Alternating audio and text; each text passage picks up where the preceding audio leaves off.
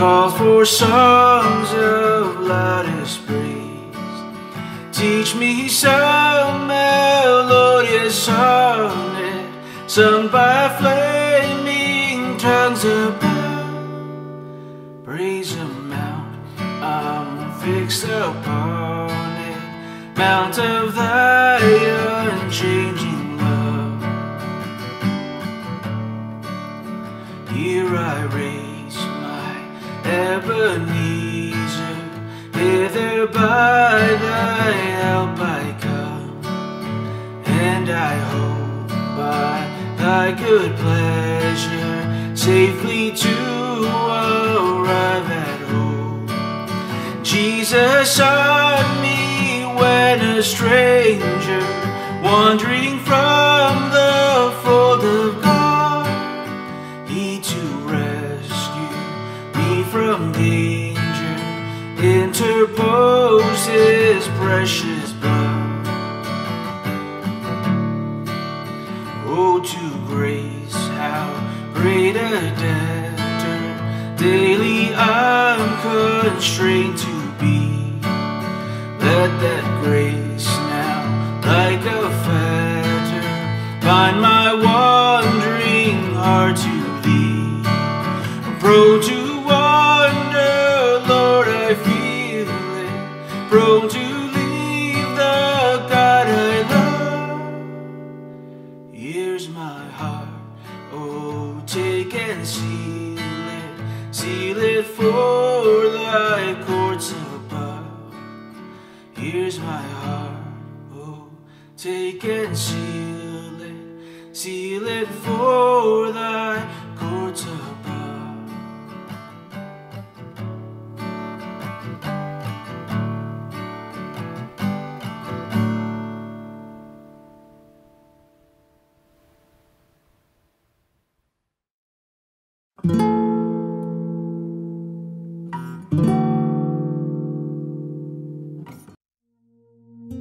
Good morning and welcome in the name of our Lord Jesus Christ. In the spirit of reconciliation, I acknowledge that we meet on the traditional lands of the Treaty's 7 nations, the home of the Stoney Nakoda, Tsuut'ina, and Blackfoot peoples, as well as the Métis Nation of the 3rd Region. We meet in the name of our Lord Jesus Christ, who is risen and alive, and who is with us in spirit and in truth. Even though we meet separately still during this time of pandemic, we meet as one in the Spirit. So let us move into a time of prayer and offer the collect for this 3rd Sunday in the season of Pentecost. Almighty God, without you we are not able to please you. Mercifully grant that your Holy Spirit may in all things direct and rule our hearts through Jesus Christ our Lord, who is alive and reigns with you and the Holy Spirit, one God, now and forever. Amen.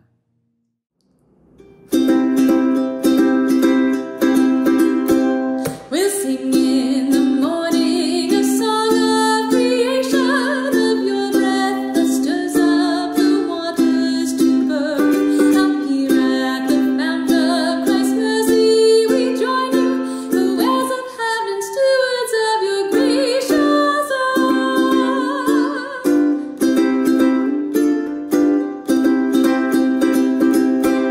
We'll sing in the noontime a song of redemption, how David was cleansed in the flow of your grace. How when we were sick in our sin you released us, to laugh in health and dance in love before your face.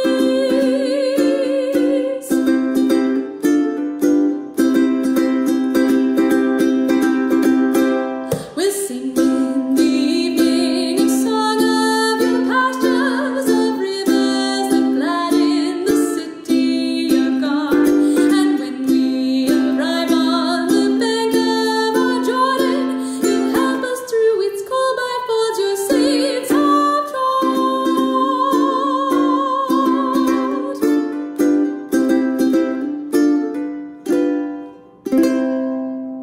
A reading from the book of Ezekiel, chapter 17, verse 22 to 24.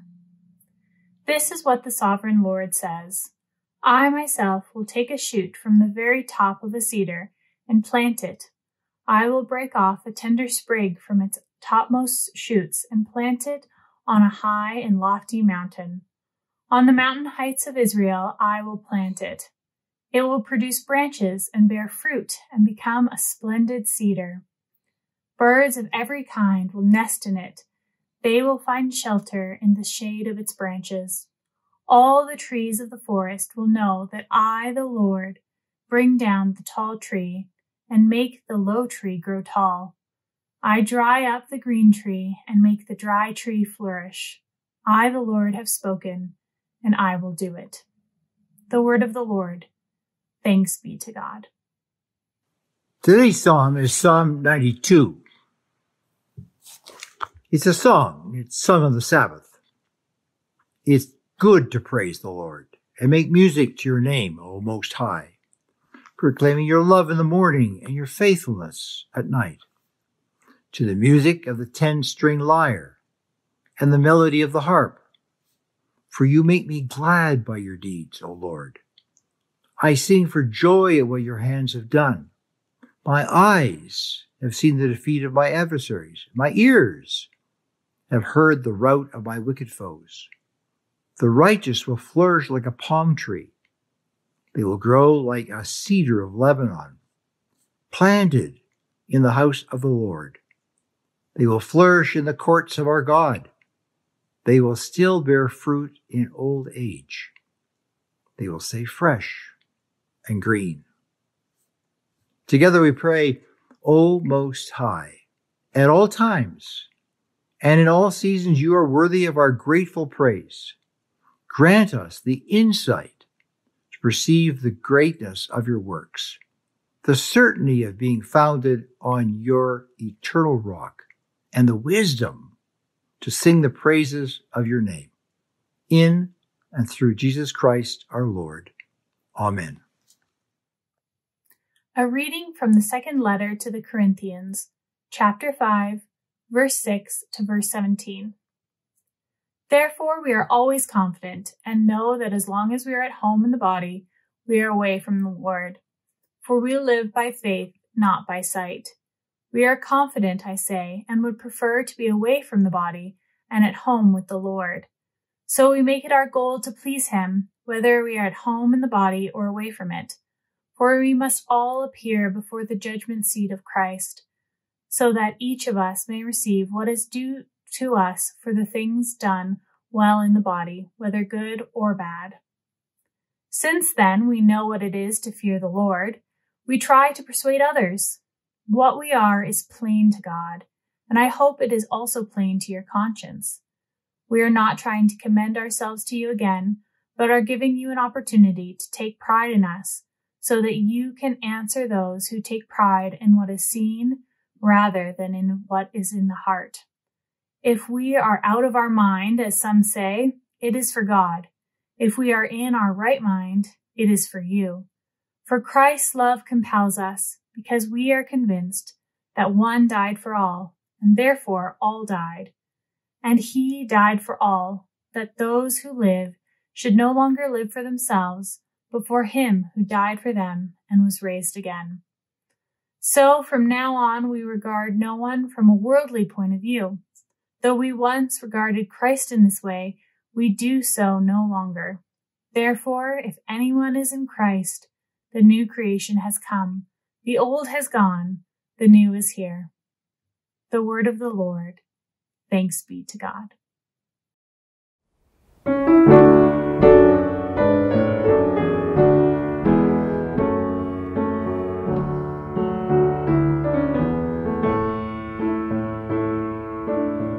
By faith we see the hand of God in the light of creation's grand design, in the lives of those who prove his faithfulness, who walk by faith and not by sight.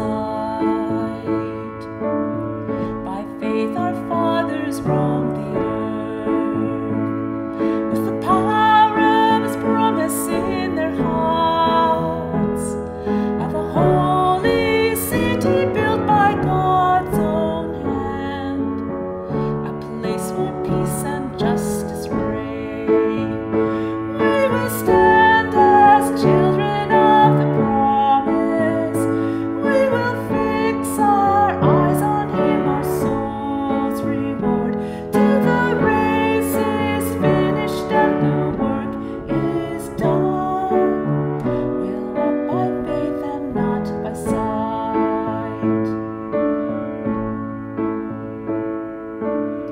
By faith the prophets saw a day when the longed-for Messiah would appear, with the power to break the chains of sin and death, and rise triumphant from the grave. By faith the church was called to go in the power of the Spirit to the lost, to deliver captives and to preach good news in every corner of the earth. We will stand as children of the promise. We will fix our eyes on him, our soul's reward, till the race is finished and the work is done. We'll walk by faith and not by sight.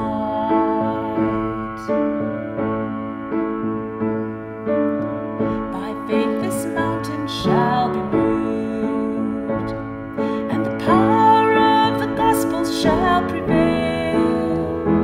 For we know in Christ all things are possible, for all who call upon his name.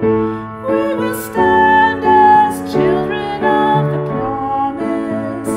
We will fix our eyes on him, our soul's reward, till the race is finished and the work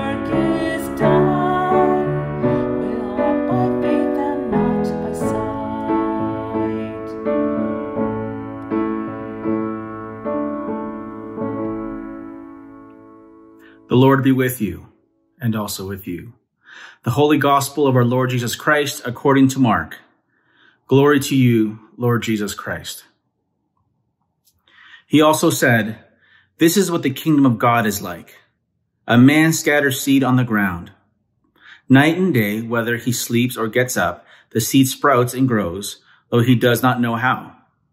All by itself, the soil produces corn, first the stalk, then the ear, then the full grain in the ear. As soon as the corn is ripe, he puts the sickle to it, because the harvest has come." Again he said, "What shall we say the kingdom of God is like? Or what parable shall we use to describe it? It is like a mustard seed, which is the smallest of all seeds on earth. Yet when planted, it grows and becomes the largest of all garden plants, with such big branches that the birds can perch in its shade." With many similar parables, Jesus spoke the word to them, as much as they could understand. He did not say anything to them without using a parable, but when he was alone with his own disciples, he explained everything.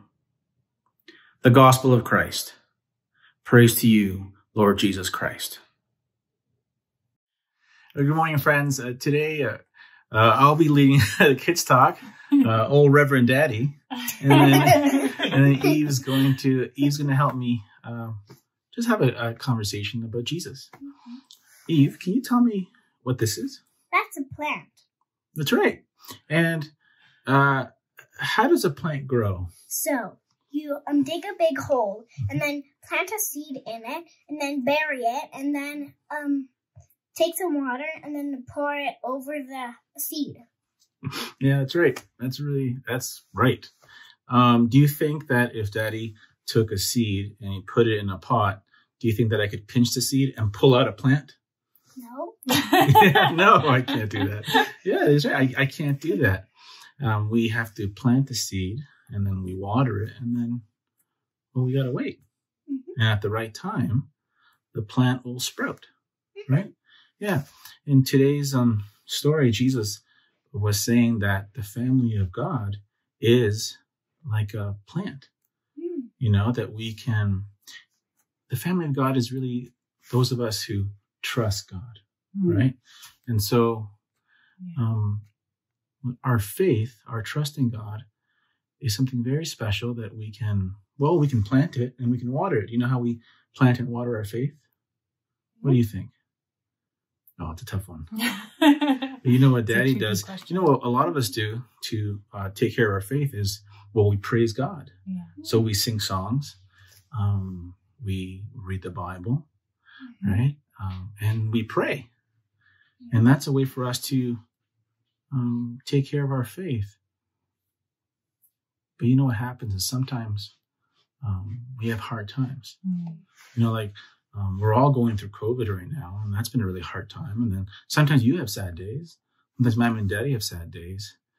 And I know for me, sometimes when I'm sad, I can think, oh, does God love me? Yeah. Is God actually going to take care of me? And you know what Jesus says?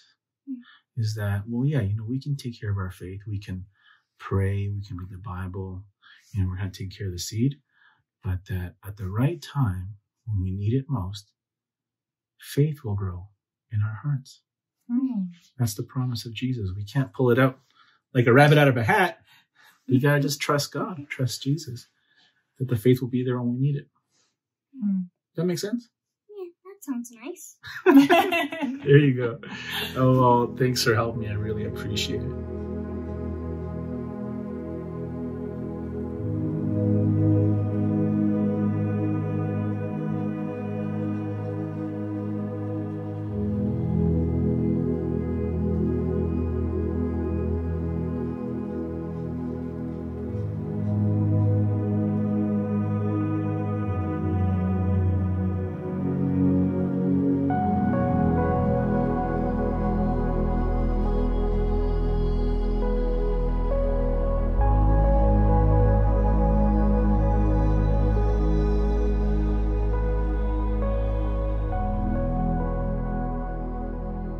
Good morning.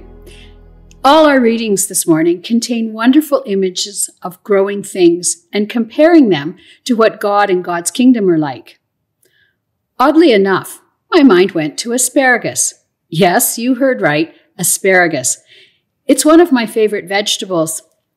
As a child, I wasn't a huge fan of vegetables, but I always loved asparagus, and it could have had something to do with the yummy cheese sauce my mom made and which I slathered on.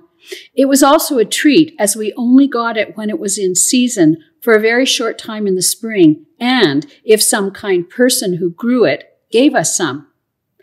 I think the fact that it was a spring harvest after a long Saskatchewan winter also added to its appeal.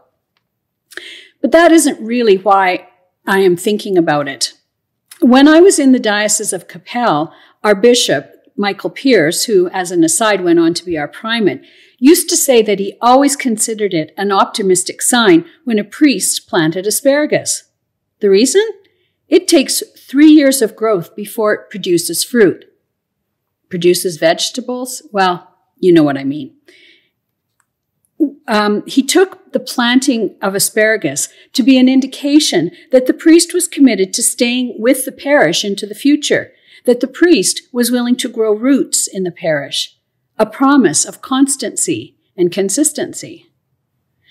As I was considering our readings for today, I remembered what Archbishop Pierce had said. And to be sure this was indeed accurate, I looked up the planting of asparagus. It does indeed take 3 years to mature, and even then, the first few years are not a plentiful harvest. There are also other important factors to consider when planting it. It takes some care, some planning, and some nurturing, but then what a reward in the end. I guess that is if you like asparagus. I could write a parable, couldn't I? Now, I realize not all of you are as enthusiastic about this vegetable as I am, but perhaps you can ride the wave of my enthusiasm? As you know, Jesus used parables to teach the truth about God and the kingdom of heaven. In this morning's gospel, we hear 2 such parables. These parables, like others, certainly contain messages of reassurance, but it is not always an easy path to that conclusion. Parables were not just used as a comparative way to teach, but were used to wake people up from human understanding and complacency to the reality of God. I read an interesting description of parables that compares them to fables, and here it is. A parable is intended to be disruptive, to interrupt what you thought you knew, and not just teach you something, but actually to confront you with a surprising and often unwanted truth. Fables are handy when you want to give kids some good advice or teach them some moral or practical lesson. Who doesn't remember the lesson of the tortoise and the hare, slow and steady pays off? Or the boy who cried wolf, honesty is the best policy. Parables, on the other hand, are useful when the truth you want to share is difficult, whether difficult to hear, comprehend, or believe. And that's the end of the quote. In the parables we hear this morning, we hear that God is in charge, that although we may plant seeds, we are actually unaware, dare I say, ignorant, of the ways that God works. We are challenged to faith and trust in God's ways. We are challenged to think big, that God's ways are more than we can ask or imagine. Even while we are sleeping, whether that is being asleep at the switch or actually asleep in our beds, God is at work. This parable, I think, calls for humility and humble hearts. Something that this first parable has challenged me in is the idea of seed planting. What seeds am I planting? How am I attentive to my spiritual disciplines? How am I reflecting the love of Jesus Christ in my daily encounters and actions? How do I distinguish my will from the will of God? In my life, these are questions I need to constantly wrestle with. I am so grateful for Christian community, where these challenges can be shared and where together we can grow in the knowledge and love of Christ. Another challenge is humility. How much do I credit myself, or, on the other hand, put pressure on myself to knowing the right way or the right answers without discerning the will of God and being willing to discern that will, not only on my own, but in the context of community? As Paul says in his first letter to the Corinthians, I planted, Apollos watered, but God gave the growth. Right now, I am hearing from a lot of people who are weary.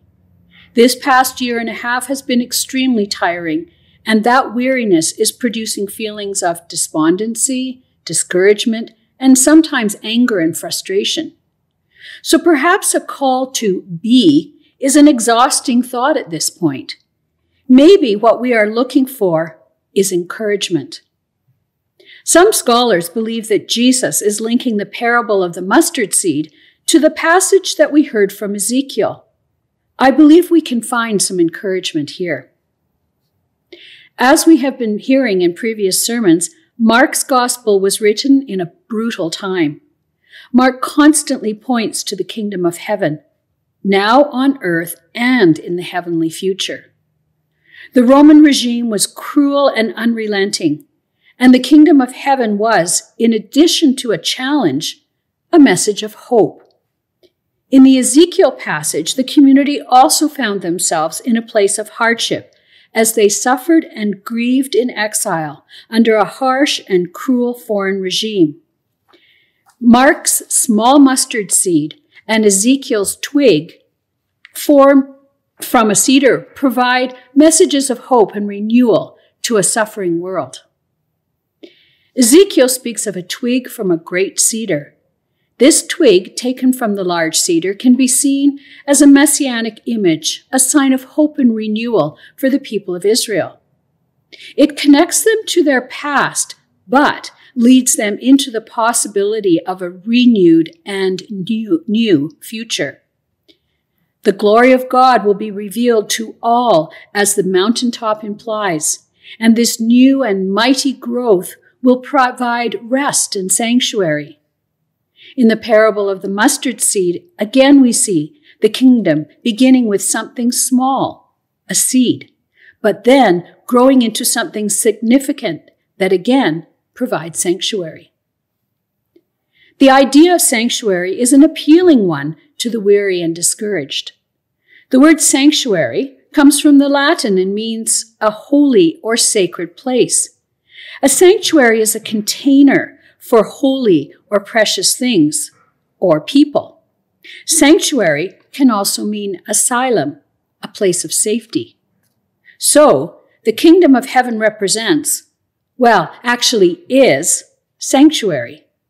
It is a place with God where we are considered precious and holy.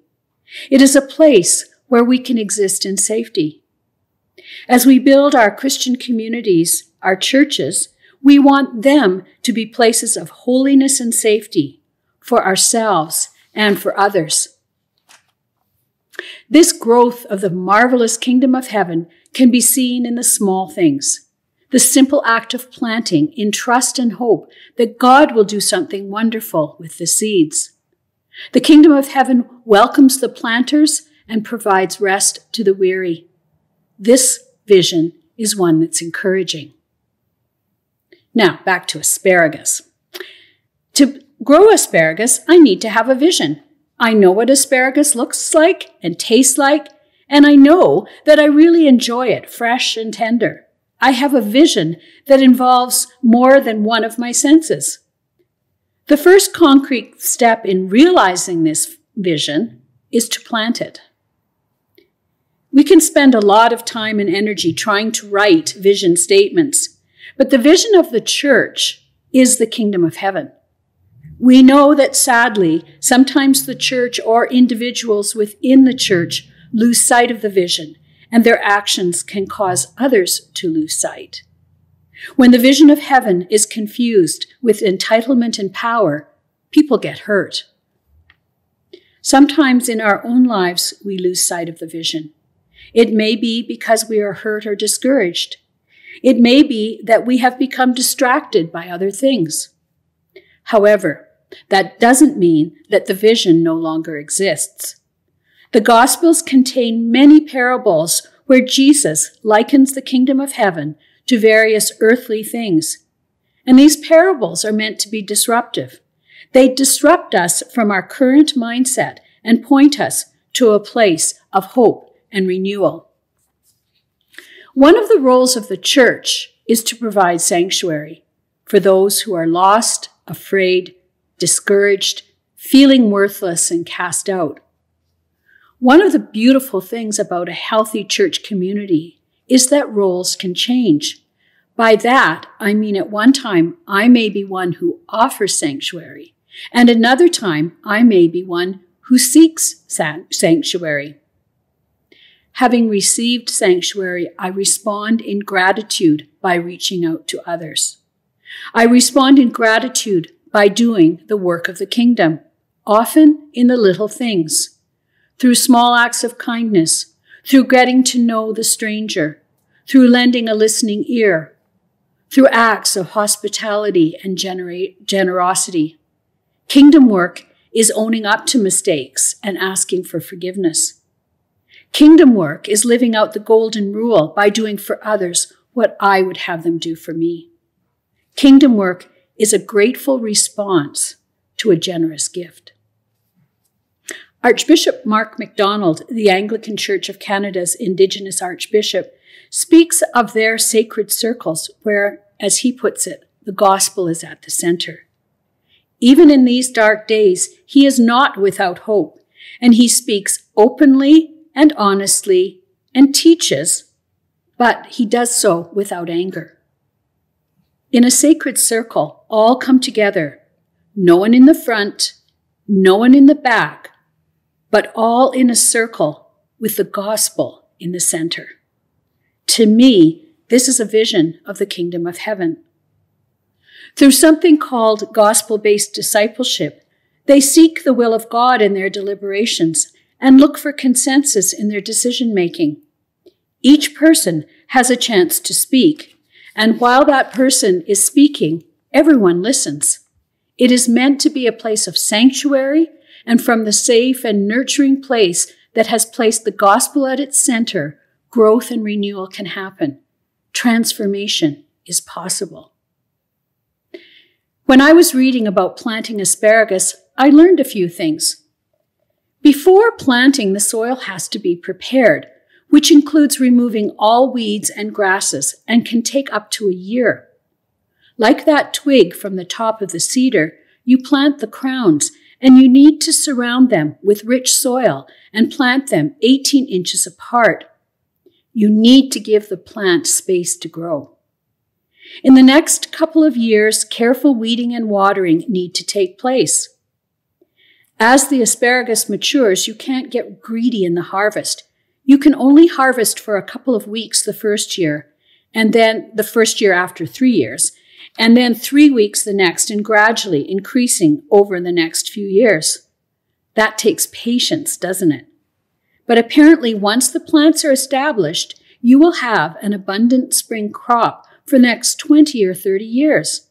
Now there's a vision to hang on to. Little by little, small step by small step, with care, space, and attention, there will be abundance, which means nourishment to share with many. We can plant and we can care, but God provides the growth. Those beautiful green shoots are God's creation. And the growing happens even when we are sleeping, in a way that we can't see. In these months ahead, as we wrestle with the challenges of our present time, let us take comfort that God is at work even as we sleep, that our participation in the growing of the kingdom can be in small and faithful acts, and that there is sanctuary, a safe and holy place where we are known and loved. Thanks be to God.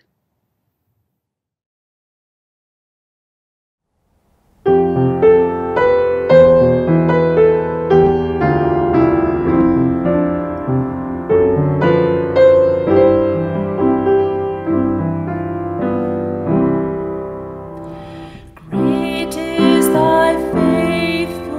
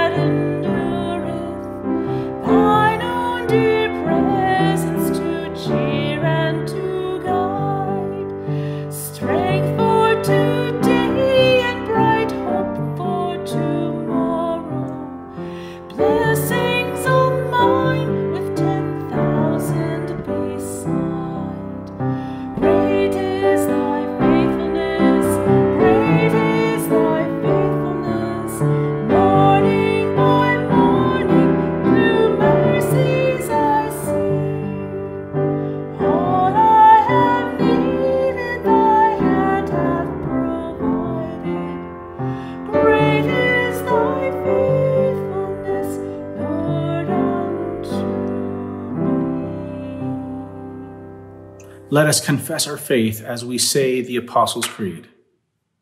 I believe in God, the Father Almighty, creator of heaven and earth. I believe in Jesus Christ, his only Son, our Lord. He was conceived by the power of the Holy Spirit and born of the Virgin Mary. He suffered under Pontius Pilate, was crucified, died, and was buried. He descended to the dead. On the third day, he rose again. He ascended into heaven and is seated at the right hand of the Father. He will come again to judge the living and the dead. I believe in the Holy Spirit, the Holy Catholic Church, the communion of saints, the forgiveness of sins, the resurrection of the body, and the life everlasting. Amen. Anyone who does God's will is considered a close family member of Jesus. As members of God's family, let us pray together to our Heavenly Father.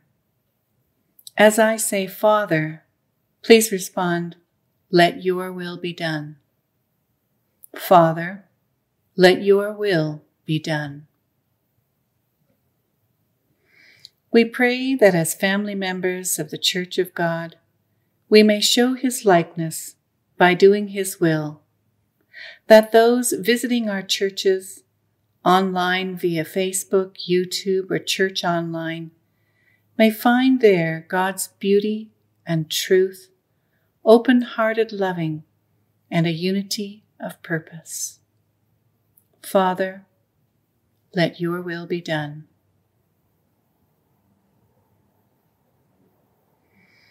We pray that as members of the human race, we may work together, share resources, respect and learn from one another, that leaders may inspire collective good, and those with visions be valued and heard. Today we especially remember the 4 victims of racial violence in London, Ontario. We pray for physical and emotional healing for the 9-year-old boy who survived. May your Holy Spirit draw close to him and comfort him and the rest of his family as they process their loss. We pray for our Canadian Muslim brothers and sisters as they mourn this loss, and we pray that you would give us courage to stand up against racism in our country. Father, let your will be done. We pray that we may give both support and space to those we love and nurture, for those of our own families who do not yet know God, that they may come to understand the depth of his love for them. Father, let your will be done. We pray that all those who come to Jesus in need may find him in forgiveness, healing, and wholeness of body, mind, and spirit, strength to cope with their difficulties, and a constant inner renewing. We continue to hold our Indigenous neighbours up to you as all Canadians mourn the loss of the 215 children found at the Kamloops Residential School, and all the Indigenous children who did not come home from the Canadian residential schools. May your Holy Spirit be with them, comforting them and bringing peace. Father, let your will be done.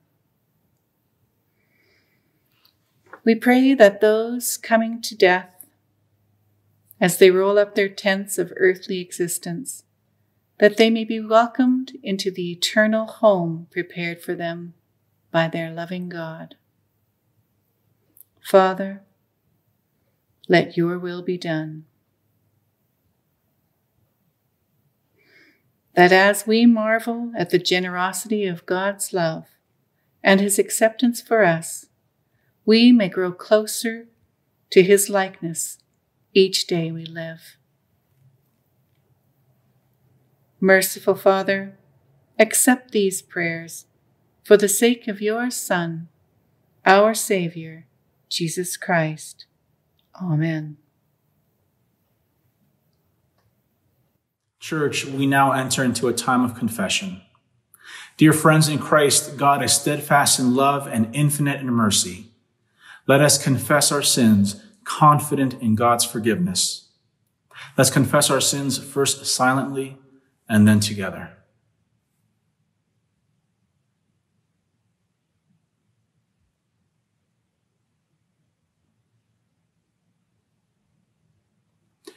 And together we say, Most merciful God, we confess that we have sinned against you in thought, word, and deed, by what we have done and by what we have left undone. We have not loved you with our whole heart. We have not loved our neighbors as ourselves. We are truly sorry and we humbly repent. For the sake of your Son, Jesus Christ, have mercy on us and forgive us, that we may delight in your will and walk in your ways, to the glory of your name. Amen. Almighty God, have mercy upon you, pardon and deliver you from all your sins, confirm and strengthen you in all goodness, and keep you in eternal life, through Jesus Christ our Lord. Amen. And now the peace. The peace of the Lord be always with you, and also with you. Couple of announcements today, friends.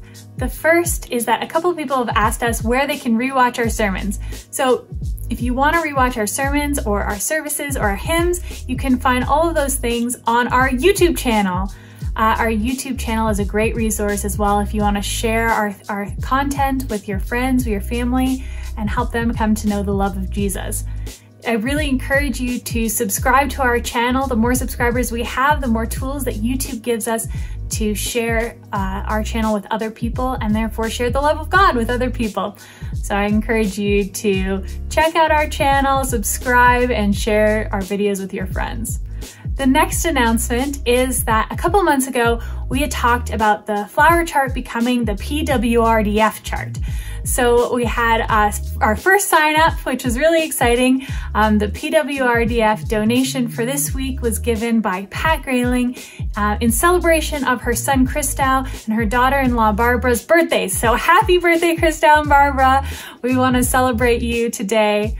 If you have a birthday or an anniversary, anything that you want to share with the church, you can contact me or Teresa and we can set you up with the PWRDF flower chart and pick the date that works for you.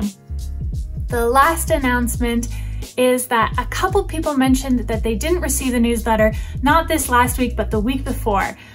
So I'm really sorry if that was you. It turns out there was a lot of internet issues all over. Shaw services had problems, Gmail, and even Amazon was affected. So I'm really sorry if that happened. If you didn't receive the newsletter last week, please contact myself or Teresa and we'd be happy to figure out why that happened and if there's something that we can do to figure that out with you. And that's all for today.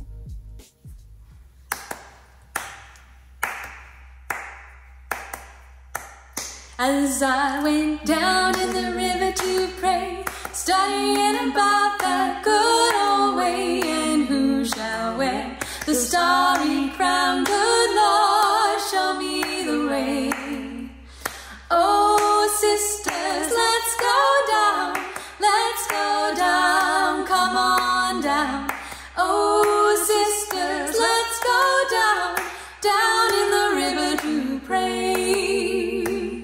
As I went down in the river to pray, studying about that good old way, and who shall wear the starry crown? Good Lord, show me the way. Oh, brothers, let's go down, come on down.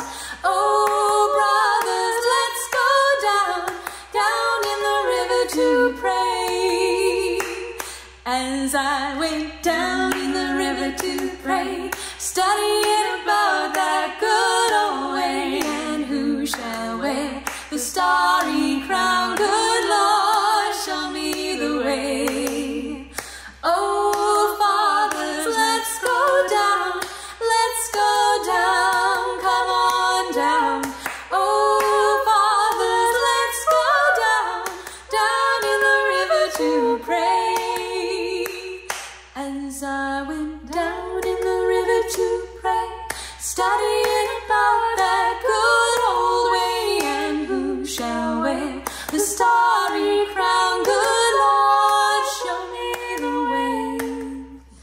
Oh, mothers, let's go down, let's go down, come on down. Oh, mothers, let's go down, down in the river to pray. Brothers and sisters in Christ, go forth into the world in peace. Be of good courage. Hold fast to what is good. Render to no one evil for evil. Strengthen the faint-hearted. Support the weak. Help the afflicted. Honor all people. Love and serve the Lord. And the blessing of our compassionate God, Creator, Redeemer, and sanctifying Spirit, be with you and those whom you love this day and always. Amen. Thank you for joining us in this worship. Please consider continuing on into the coffee discussion and by pressing the link in the upper right-hand corner of the screen. And let us go forth in peace to love and serve the Lord. Thanks be to God.